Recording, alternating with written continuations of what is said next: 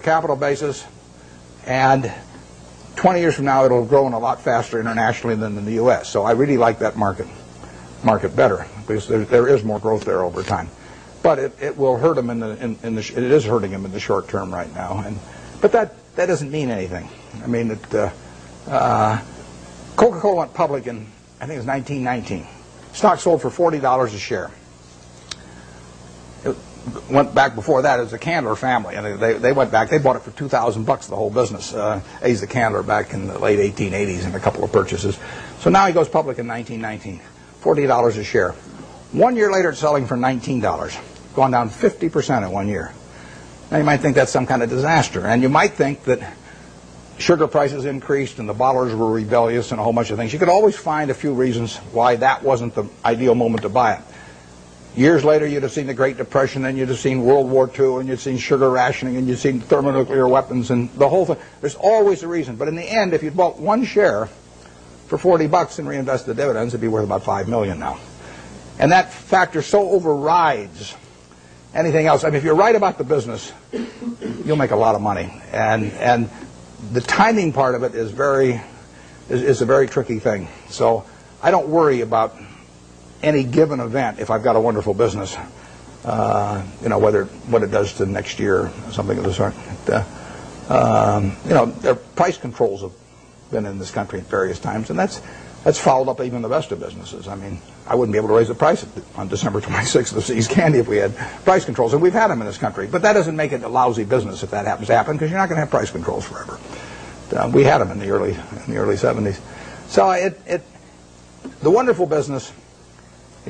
You can figure out what will happen. You can't figure out when it will happen. You don't want to focus too much on when. You want to focus on what. If you're right about what, you don't have to worry about when very much. Is there an area I'm missing back there any place? I just want to make sure I'm not focusing all of them on one place. Let me get this gentleman over here. Most human mistakes, but the most successful of those will learn lessons from those mistakes and use them to benefit themselves later. What investment mistakes have you made where they build it and how can you use those lessons? The question is about my business mistakes. How much time do you have? Well, the interesting thing about the mistakes is that in investments, at least for me and for my partner Charlie Munger, the biggest mistakes have not been mistakes of commission, they've been mistakes of omission. They're where we knew enough about the business to do something, and for one reason or another, we sat there sucking our thumbs instead of doing something. And so we've passed up things where we could have made billions and billions of dollars from things we understood. Forget about things we don't understand. In fact, I could make billions out of Microsoft. Doesn't mean anything because I never understand Microsoft. But if I can make billions out of healthcare stocks, then I should make it, and I didn't. When the Clinton healthcare program was proposed and they all went in the tank, we should have made a ton of money out of that because I could understand it. And I didn't make it. I should have made a ton of money out of Fannie Mae back in the mid-'80s because I understood it and I didn't do it. Those are billion-dollar mistakes or multi-billion-dollar mistakes that generally accepted accounting principles don't pick up.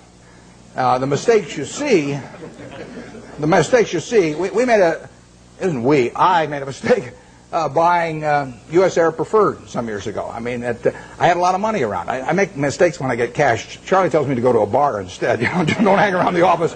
But I hang around the office and I got money in my pocket. I do something dumb. And it happens every time. So I bought this thing. Nobody made me buy it. I now have a 800 number I call every time I think about buying stock in an airline, and they talk me down. They say, I say, well, I'm Warren, I'm an airaholic, and then the guy says, keep talking, don't hang up, and don't do anything rash. And finally, I get over it.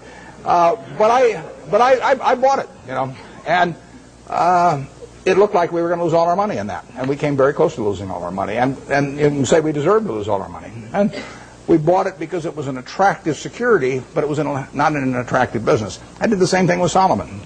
I bought an attractive security in a business that I wouldn't have bought the equity in. So you can say that that's one form of mistake, buying something because you like the terms when you don't like the business that well. And I've done that in the past and probably do it again. The bigger mistakes, though, are the ones of omission. I did back when I had the $10,000. I put $2,000 of it into a Sinclair service station, which I lost. So my opportunity cost on that's about $6 billion right now. Fairly big mistake. Yeah. It makes me feel good when Berkshire goes down then, because the cost of my Sinclair station goes down too. My 20% opportunity cost. But I will say this. You talk about learning from mistakes. I really believe it's better to learn from other people's mistakes as much as possible. But we don't spend any time looking back at Berkshire. I've got a partner, Charlie Munger. We've been pals for 40 years. We've never had an argument. We disagree on things a lot, but we don't have arguments about it, and we never look back. We just figure there's so much to look forward to that there's just no sense thinking about what we might have. It just doesn't make any difference. I mean, you can only live life forward, and you can learn something perhaps from the mistakes, but the big thing to do is stick with the businesses you understand. And so if there's a generic mistake of getting outside of your circle of competence and buying something because somebody tips you on it or something of the sort in an area you don't know anything about, I mean, that you should learn something from that, which is that you stay with what you can figure out yourself. I mean, you really want your decision making to be by looking in the mirror and saying to yourself, I'm buying 100 shares of General Motors at 55 because. And I mean, it's your responsibility if you're buying it, and there's got to be a reason. And if you can't state the reason, you shouldn't buy it. If it's because somebody told you about it at a cocktail party, not good enough. I mean, it's got to be something. It can't be because the volume, the chart looks good on it or anything like that. It's got to be a reason you'd buy the business, and we stick to pretty carefully. That's one of the things Ben Graham taught me. Yeah.